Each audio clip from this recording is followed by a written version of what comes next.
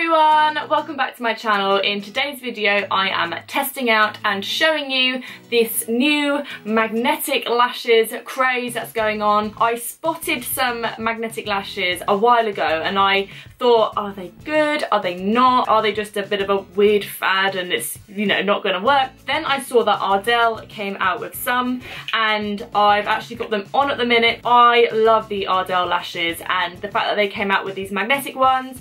I saw Kathleen Lights did a video on them, these exact ones actually, and I thought, well, if people are jumping on the bandwagon then I am going to as well and have a go. This is not a first impressions. When they came in the post I whacked them on instantly just to see like what they're like because I couldn't wait, and I've put them on today. I'm going to show you how I do them. It's actually trickier than I thought. It is a bit fiddly to start with, but I can imagine once you get the hang of it, it's just going to be like boom, boom, on, done. I really love the fact that these ones are the accent lashes, and I saw in Kathleen's video she said that the full strip lashes she tried and she found it really difficult. I can imagine that to be true because the accent ones, they work really nicely because they literally are just on the end, and if you did have them all across, it's going to be really difficult to get them looking as natural as possible. I've used tweezers, but I would probably say use them kind of at your own risk because they are magnetic. Obviously the magnets are going to stick to the tweezers, which I didn't even think about, didn't even cross my mind,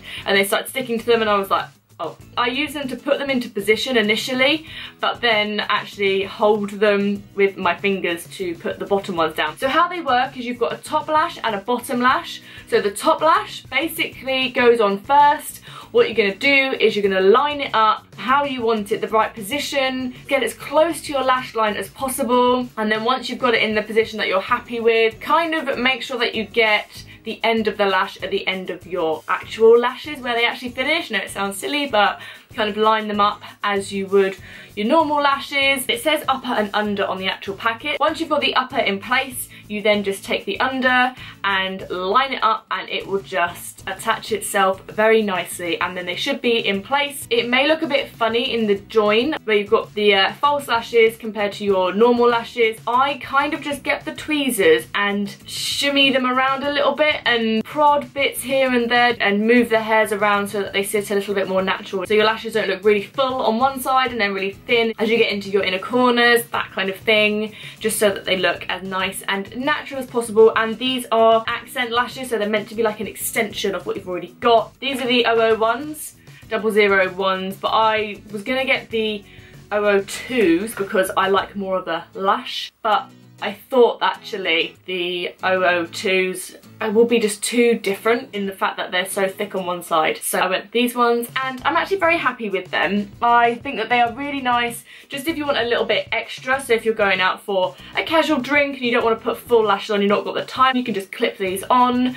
Or if you're going out just for a meal with friends or something that's nice but it doesn't require a full pair of lashes, if you know what I mean, that kind of event. And they are really nice and simple. I think I'm going to really get on board with them. What I would say though is what Kathleen said in her video as well. I put mascara on first, but make sure that you really focus it on the inner corner because that is the bit where it's going to look more sparse. If you haven't got as much product there, you're really going to notice it. So just make sure you're packing your mascara and really focusing it on that bit in the inner corner as opposed to on the outer corner because they're already going to have the lashes to help support that. I know they're very subtle, they probably won't make a huge amount of difference when I wear particularly dark makeup. I just think they add that little extra something when you want just a little subtle bit of glam. I mean, that was like the third time I've done it and it's getting easier the more I do it. I definitely am impressed. I'm really happy that I purchased them. I was a little bit skeptical at first when I saw them, but do you know what? You haven't got any of the glue, you haven't got any of the damage. When you do have the glue on, you're pulling it and you're yanking it off to try and get the lashes off, and it's not particularly good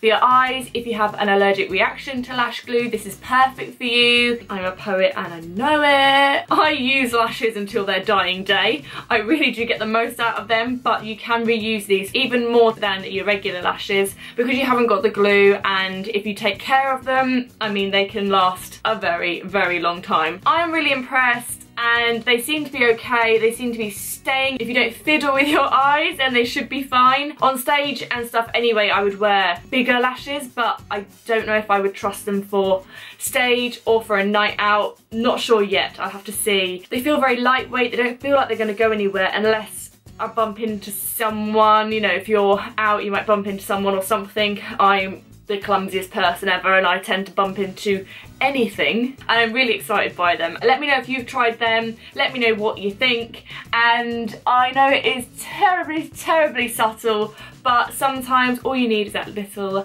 something subtle to complete the look. Thank you guys so much for watching. I really hope you enjoyed it. Let me know of any other products that I might have not seen that you'd like me to try out. Please hit that subscribe button if you haven't already. Give this video a like if you liked it and would like to see more videos like this in the future, and I will see you in my next one. Bye!